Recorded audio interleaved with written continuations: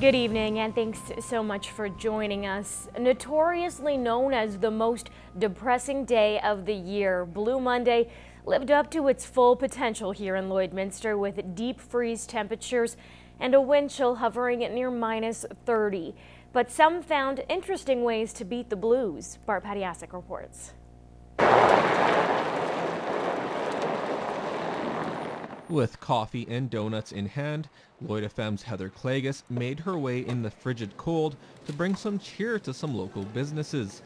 All this on what some call the most depressing day of the year. As scientists have done this study and they came up with this formula, and it had to do with how far along it was into winter, how cold it is, the fact that you've probably broken your New Year's resolution by now, also the fact that you've had to pay off all your Christmas bills, and it all adds up and comes down to making this Monday the most depressing day of the year. For the staff, the gesture was appreciated.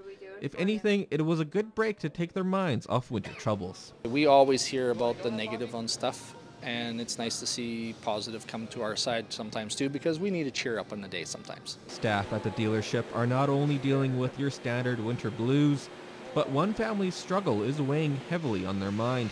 Everybody that knows someone knows that someone that's been sick.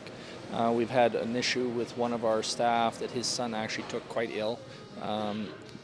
Got a heck of a surprise call when they took him to the hospital, and they said, we need to rush you to the Children's Hospital in Edmonton because you got problems. Lloyd FM was tipped off about what the staff were going through by Florazone's wife. Her email was very creative. She took the song Blue Christmas and reworked it a little bit to be Blue Monday.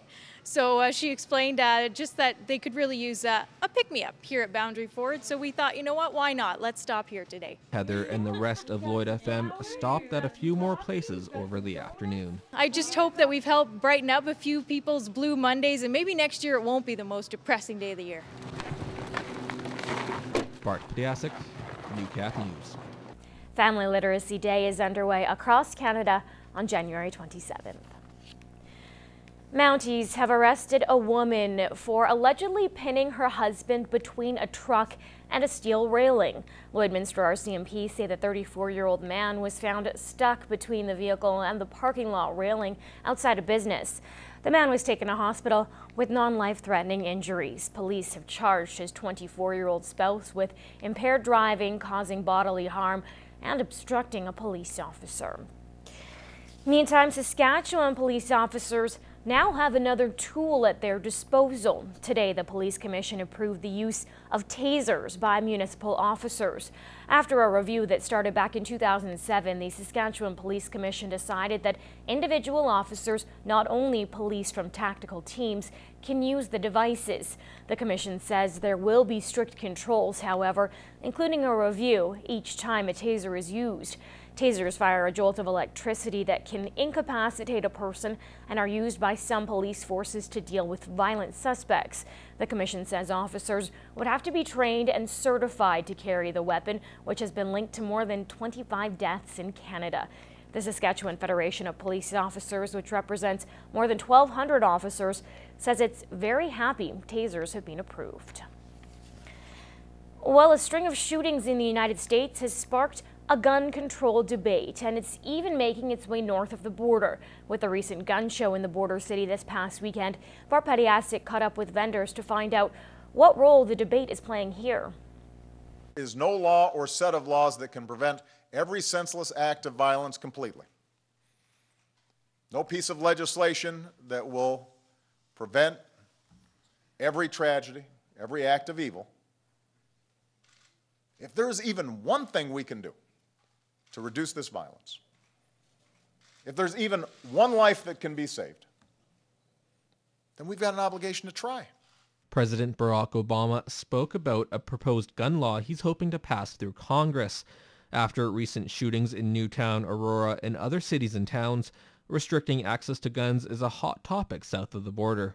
And here in the border city, with some fearing gun bans, certain models have become hot commodities. Because of some of the coincidences going on down in the States, one of the things going on is that the government does want to ban all black firearms. So guys are definitely buying them up a lot more because they're scared that sooner or later you're not going to be able to buy them. In Canada, all automatic weapons are illegal for the public to buy.